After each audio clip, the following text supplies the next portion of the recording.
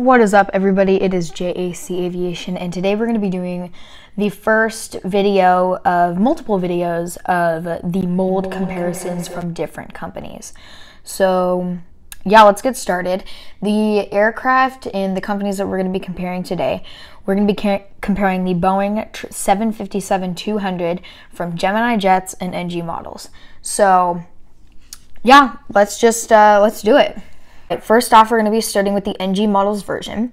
So right here we have the cockpit windows with the dolphin shaped nose with the Stern Alliance titles, the L1 boarding door, the United Billboard titles, and then the L2 boarding door right here.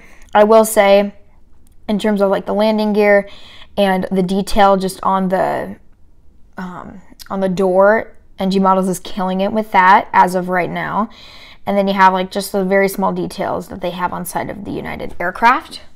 And here at the middle section, we have the Rolls-Royce engines, I'm pretty sure, with the 2 window exits over here and the exit path lighting. Nice wing detail, and the winglet is just amazing. Like the little pick at the top, I don't know if that's on all 757 aircraft, but I do know it does look really nice.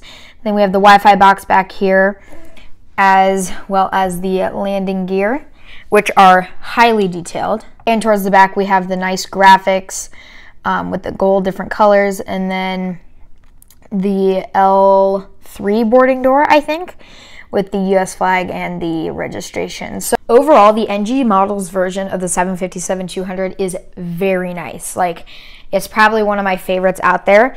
But now let's just move on to the GeminiJets version. And here we have the GeminiJets Boeing 757-200.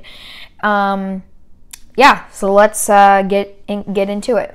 So here we have the cockpit windows, and I actually do think that the NG models is more accurate. It seems like it has a better nose with the landing gear, which these landing gears seem kind of high compared to the NG models version. The details on the door, let me see if it will focus here. The the versions on the door, the details are pretty good. You know, the billboard type, the front does kind of look a little wonky, I will say that. The Wi-Fi box is good though, very nice detail. And I am going to note one thing, I do think the NG models and this are 2 different types, because as you'll see here, they have this extra door and no window exits, but the NG models has window exits. I don't know. I think we have some Rolls-Royce engines right here as well. Oh, there we go. And then we have the winglet in the back. Now, I am going to say these are like, I think the winglets that they put on their Airbus A319 aircrafts, if I'm pretty sure.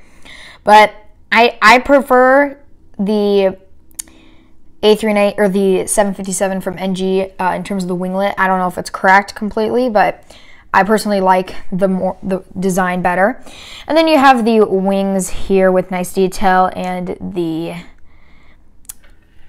landing gear in the back. And then don't mind this because, whoa.